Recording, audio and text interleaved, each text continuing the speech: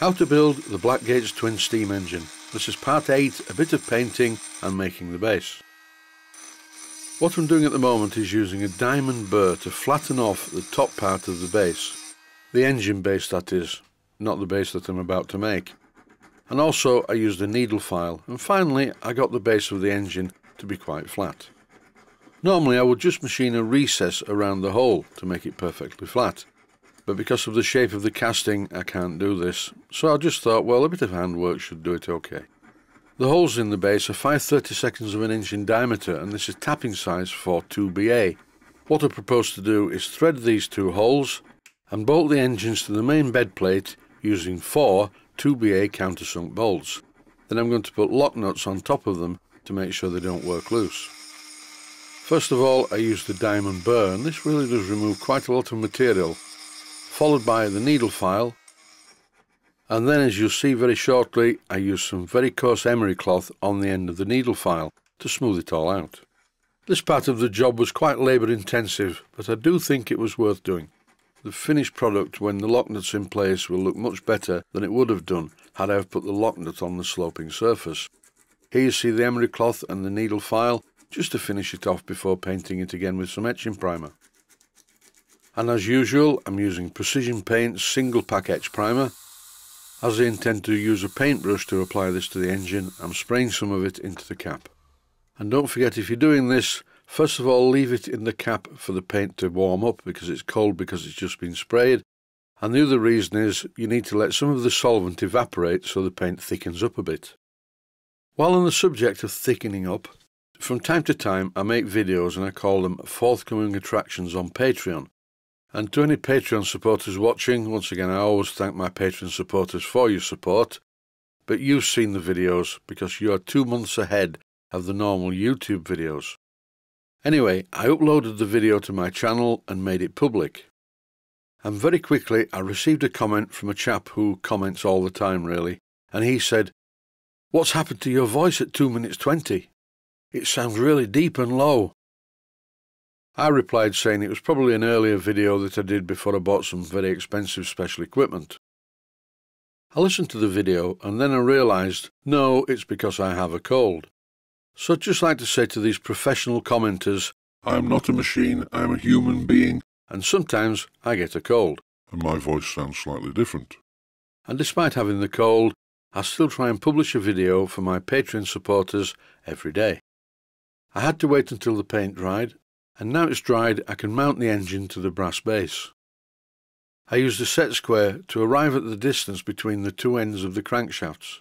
Then I made some light scratch marks on the brass, just in case I got confused and thought I was doing something else. Then I used my metal cutting bandsaw to cut it to the correct size. And as always these days, using my marking out blue sent to me by a man called Norman, I'm putting plenty of it on this piece of brass. And for any artistic viewers watching, I call this one a study in blue. And now I've marked the positions on the piece of brass where the main engine standards are going to fit. Now it's over to the milling machine and I'm tapping it down onto the packings to make sure it's perfectly square.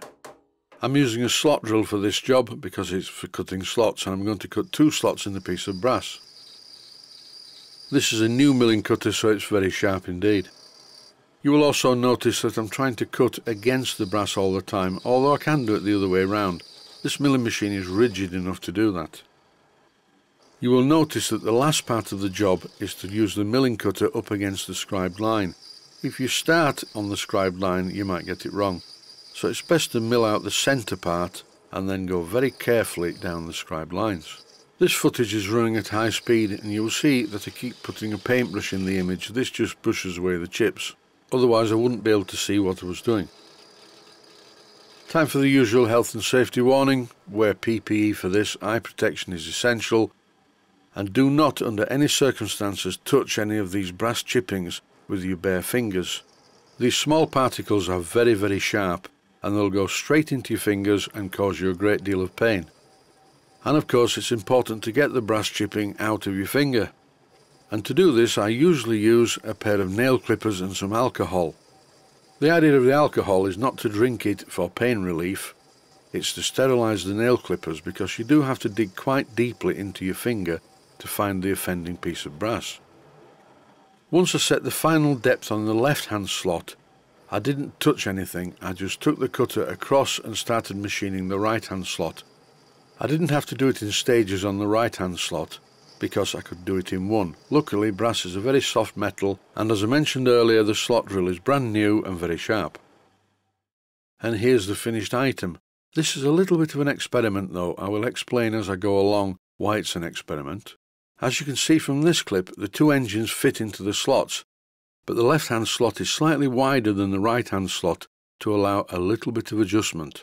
I just have a sneaking feeling that when I assemble the finished engines, I will need to slightly align them. At this moment in time, I am not 100% sure that this arrangement is going to work anyway.